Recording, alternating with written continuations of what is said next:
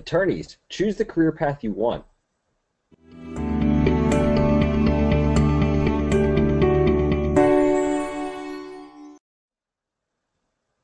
And we're back with another episode. I am speaking again with Robert Graff, attorney at thegraffstandard.com. Rob, what are we talking about in this episode? Well, we've talked about courtroom appearances, and it's really at this point you can choose whether you want to make courtroom appearances a part of the process of your career, or you can choose a career where you don't have to go to court, and either is okay. It's about making a conscious choice as to which one you want to choose. I like choices. Choices are good. So let's talk about the three main points we're going to hit in this episode today. So fire away. Today we're going to look at determining which areas of law are best suited for your personality, creating a practice that encompasses those areas of law, and being able to turn down clients, even though it might be good money, that are outside of that practice area. Good stuff. Good stuff. All right, let's get to the first one then. So, personality. I like things that have to do with personality. So, determine which areas of law are best suited for your person. How am I going to do that? What do I do to start looking at that? Well, it's about knowing yourself. Know as much as you can know yourself, the better. If you're a person that's just a shy person, if you're a quote-unquote introvert, whatever that means to you, showing up to court might not be a good thing for you. If you are, as again, a person that likes research, that likes to sit behind a desk all day, then showing up to court might not be that type of person for you. But if you like going to court, if you like putting on that show, if you like interacting with adversarial attorneys in a very adversarial setting and clients that aren't always the best people, then going to court may be that type of area for you if you like that charged excitement. I know for myself, I do a lot of writing. I don't really like writing legal work. I like writing when I write my blogs, but writing briefs, I'm not a huge fan of that. Some attorneys love doing it. Some attorneys only do appellate work because they know that that's the area where they want to practice. So it's about learning which part of your personality and which part of your interests really fit the area of law you want to practice. Now, Rob, I know that in your work as a coach working with legal attorneys, you use a particular tool sometimes, this Energy Leadership Index. Is that a valuable way to help people look at personality and how it plays into these different parts of law? It does. It really lays out a blueprint for the work that I do because it shows who you are at that time and your level of engagement in what you do and your level of leadership in what you do. So if you are a person that's sitting behind a desk and all you've wanted to do to go to court, I can think that your level of engagement in your current occupation, in your current life, is going to be rather low. So then you're looking to see what opposite things you can do. And so it's a starting point to see where are you at that point. What is your level of success? What is your level of engagement? What is your level of consciousness in what you're doing at this current point in time? And then when you take it again, when you've made all these conscious choices, when you've made that choice to move forward to a different area of the law or a different aspect of your career, or even saying, hey, you know what, this area of law isn't so bad and I actually do really like what I do, you take it again and see where you've grown and how you've grown and where that level of engagement is at the time.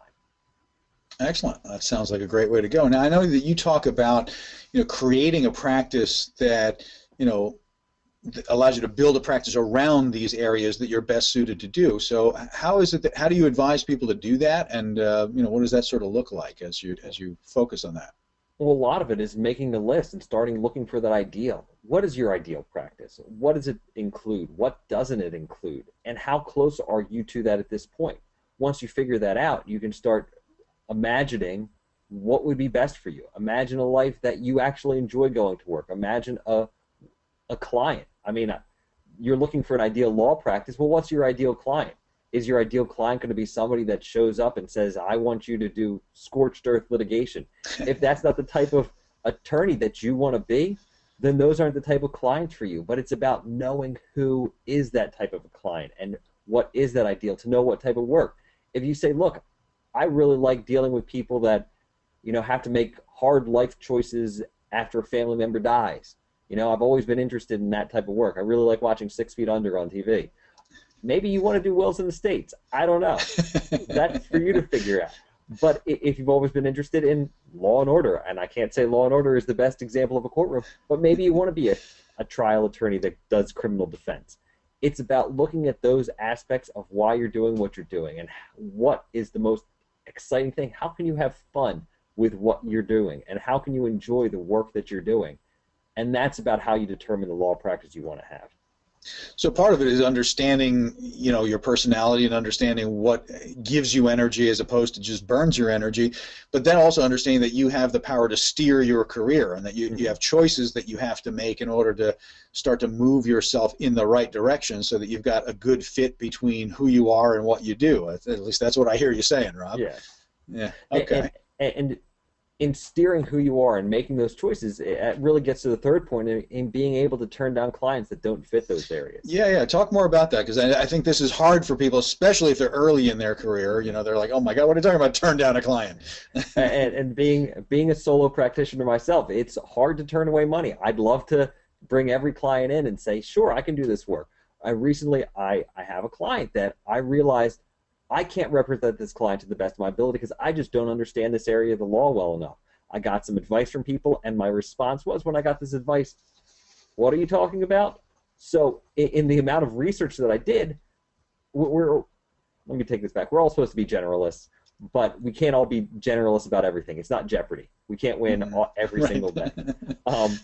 But what we can do is we know our limitations. So when we know our limitations on the type of area of law that we can practice and want to practice in, we can refer the cases out. That's about building a network. That's about why we have a network of attorneys, classmates, colleagues that we know that we can refer these cases to, because if you're not representing a client to the best of your abilities, then the client's not going to be happy and you're not going to be happy with what you do. So about turning that client away, even though you know that you could make money after doing 10 hours of research and 15 hours of semi-working on whatever you need to do, it's about knowing what fits your type of practice that you want to practice in. So if you want to go to court and you want to go every day and somebody comes to you and says, hey, write me a will, and that's going to take away from your time, sure, maybe you can write a will. Might not be the best will, but you could probably write a will. But I'd advise you to turn that client away and say, hey, I know somebody else that can do this.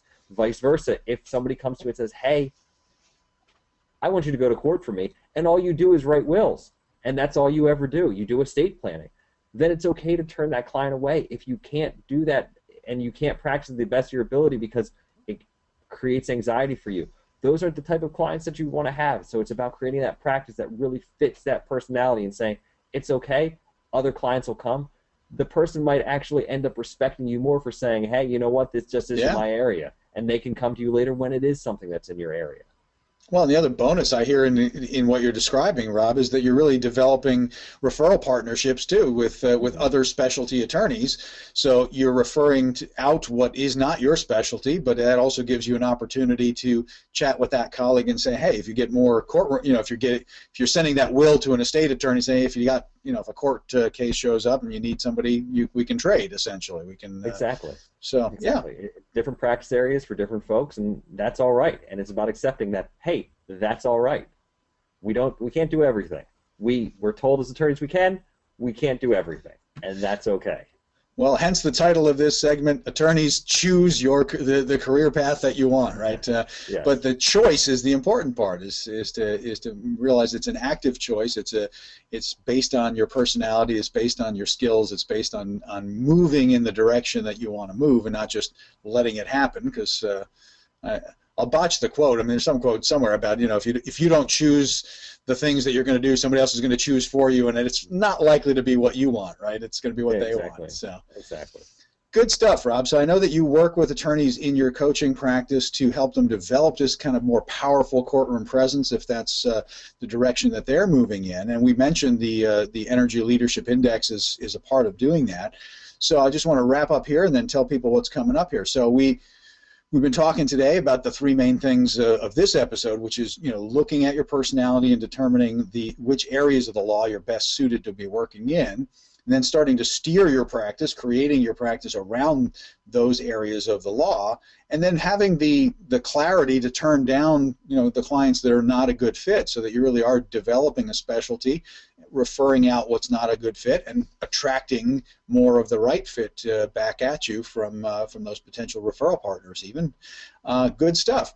So I know that we're doing a whole series on this building your powerful courtroom presence. What do people want to? What's the most important thing for people to know to do, Rob, if they want to not miss any future episodes? Just click below, give me your email address, sign on up, and you'll receive an email, a personalized email saying, "Hey, here's today's video. Here's today's written blog."